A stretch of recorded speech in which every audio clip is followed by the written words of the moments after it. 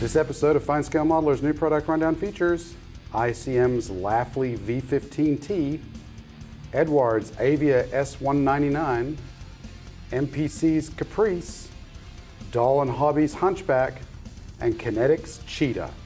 New product rundown brought to you by Hobby Zone USA, your source for hobby storage solutions, hard to find hobby tools, and aftermarket modeling needs. And by Cult TV Man's Hobby Shop, the place to go for science fiction and fantasy kits, details, masks, decals, and more. Welcome to New Product Rundown, FineScale Modeler's twice monthly look at the coolest kits and other new releases. I'm Aaron Skinner. And I'm Tim Kidwell. Let's kick this crowded show into high gear, starting with ICM's 1/35th scale Laffly V15T. This four-wheel drive French artillery tractor was designed to tow the Hotchkiss 25mm anti-tank gun.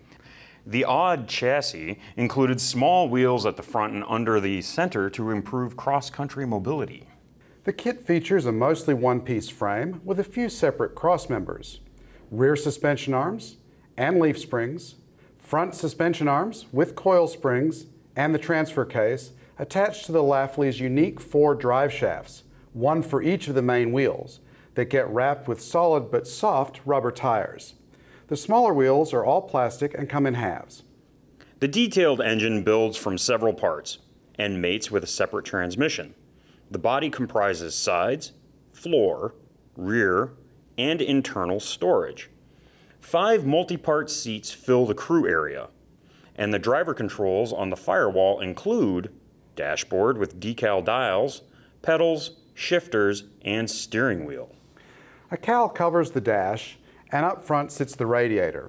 As molded, the hinged hood halves can only be posed closed, but engraved lines inside should allow it to be shown open. Small front fenders, the windshield with separate clear panes, and the stowed convertible top finish the vehicle. This kit includes a Hotchkiss machine gun on a pintle in the center of the crew compartment. Decals and color diagrams give markings for 2 French vehicles in France in early 1940. This is an interesting vehicle, and it should make for some neat early war dioramas.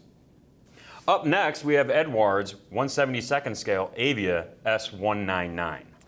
Czechoslovak aircraft maker Avia continued producing Bf-109 G6s after World War II using a Junker Umo 211F engine instead of the Daimler-Benz DB605. About 500 were produced, and they served both the Czechoslovak and Israeli air forces. This is the first time Eduard has kitted any of the Bf-109 family in 1/72nd scale. Typical of current Eduard kits, surface detail on airframe parts like the fuselage, stabilizers, and wings consists of fine recessed panel lines and rivets. The rudder, ailerons, elevators, flaps, and slats are separate, and the underwing radiator's exit flaps are grooved to be posable. The cockpit features a floor, seat bottom, control stick, side panels, and firewall with instrument panel. Photo etch metal and decal options are provided for the panel. The PE fret also provides seatbelts, antennas, pedals, radiator grills, and canopy frames. Other features include the broad-bladed propeller, detailed gear bays, doors, and separate exhausts, gear legs with sturdy locators that should set the angles effectively, and more. This kit calls for the sliding bubble canopy, and optional parts allow it to be posed open or closed. Clear parts also provide lights and the gun sight. Masks are also supplied. Decals and color diagrams give 6 marking options, 5 Czechoslovak Air Force in the early 1950s, and 1 from the Police Air Patrol.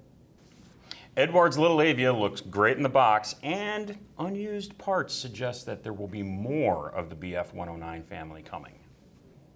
Next, a classic reissue from MPC, the 1/25th scale Chevy Caprice. This kit has been around since 1975 and has been reissued a few times in different boxes. One thing has always been a feature and remains in this box is the inclusion of a tilt bed car trailer. In addition to building a stock version, the kit can be built as a security cruiser with roof light and door badges, or as a hauler for a race team or car restorer. The decals include all of the marker lights, instruments, and badging.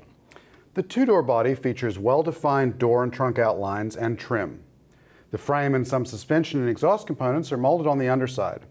I believe this kit started as an annual, and there are large holes in the fuel tank for the now deleted screws that you may want to fill. A single part adds the rear suspension, drive shaft, and the rest of the exhaust. Metal axles hold the wheels with chromed hubcaps and pad-printed white-line tires. Under the hood, the V8 engine features chrome headers, sump, and air cleaner. A firewall and radiator block the engine bay.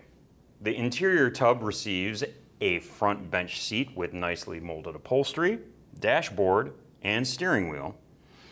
The chrome front grille and front and rear bumper, the windshield and cabin windows, and the taillight insert finish the basic car. Optional parts include the transparent red domes to fit on chrome fixtures for the security car, and extended side mirrors and a hitch for the trailer hauler. The trailer features the frame with sides and wheel arches, leaf springs and ramps, and tilting car carrying section, chrome mag wheels, and lights. This is a classic kit with Round 2's updates, including decals and pad-printed tires. Looks great. Speaking of classic kits getting a little freshening, here's Doll & Hobby's 1/8 scale, the Hunchback of Notre Dame. This kit relives the magic of an Aurora release issued in the 1960s, but this tooling is from 1999 when Polar Lights reverse engineered it from Aurora parts. Doll & Hobby put the kit in a nice box with a plastic sleeve that has all the words. When it's removed, you're left with a clean box including the original unobscured box art. Inside are the parts for Quasimodo's head, arms and hands, scarred torso, and legs. He is tied down with ropes and shackles to a revolving pillory that serves as the figure's base. 2 nameplates are included, one decorative, the other the classic one used on the original Aurora kit.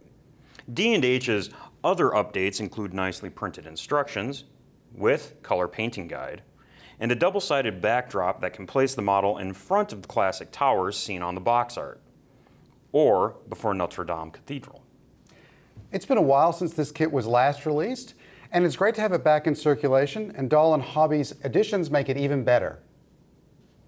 Our last kit is Kinetic's 1/48 scale Cheetah D, based off of the Dassault Mirage 3. The Cheetah program upgraded the South African Air Force's existing Mirage 3s with technology used on Israel's Kafir fighters. They were deployed during the Border War, or Namibian War of Independence in the 1980s. The D variant is a 2-seat aircraft used primarily as a trainer, but is also a capable strike aircraft. Surface detail on external parts like the fuselage is extremely fine, with panel lines and rivets and some vents. The lower half of the delta wing is a single part with the belly, and the upper wings include the full leading edges. The rudder is molded with the vertical tail, but the elevons can be posed up or down with optional actuators.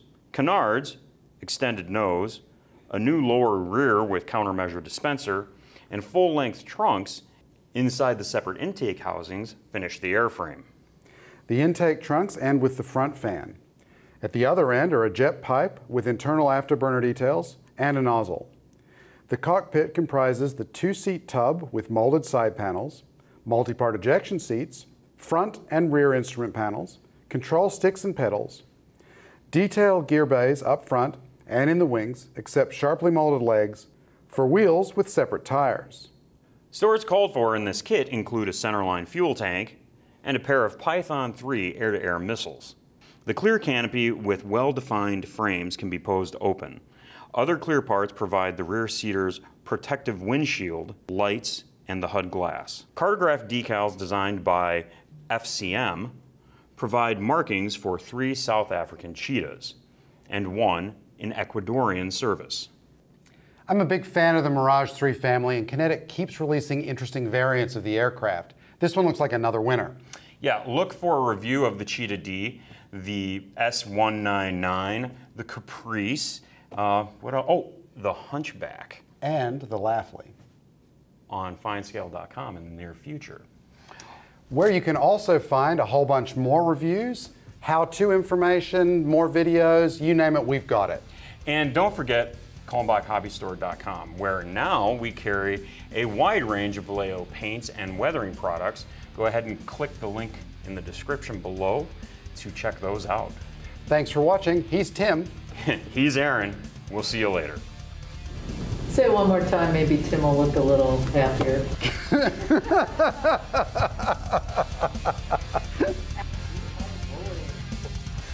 I'm a big fan of the Mirage 3 family.